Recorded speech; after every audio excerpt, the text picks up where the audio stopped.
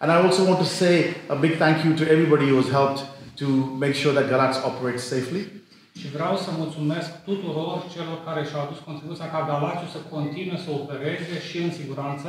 I'm very proud of the way our employees have reacted to this crisis and make sure that they continue to operate but doing so safely amongst the strict guidelines proposed by the government. Sunt foarte mândru de faptul că colegii mei de la Galaţi, echipa de la Galaţi a luat acele măsuri pentru ca unitatea să continue să opereze în siguranță și toată lumea să fie în siguranță.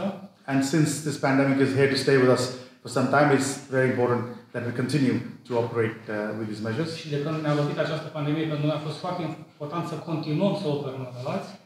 I also want to thank the Romanian government who have been extremely supportive. De asemenea, doresc să mulțumesc guvernului român care ne-a fost de mare sprijin, de mare ajutor.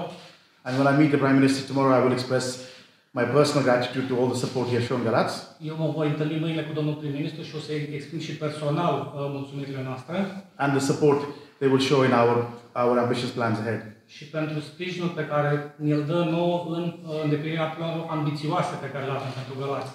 Galaţi is our jewel in our crown. We are very proud of this plant and we have great ambitions for this plant. Galaţi este perla coroanei la noi, este cea mai nouă unitate din portofoliul nostru și avem mari ambiții.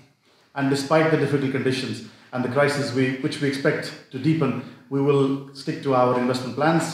În ciuda crizei în care suntem și care se adâncește, noi ne continuăm planul de a investi în Galaţi și de a-l dezvolta. Indeed, we think that this crisis will speeden up the world's resolve to be carbon neutral sooner, and hence we will increase our speed in terms of our ambitions to be carbon neutral within the next 10 years by 2030.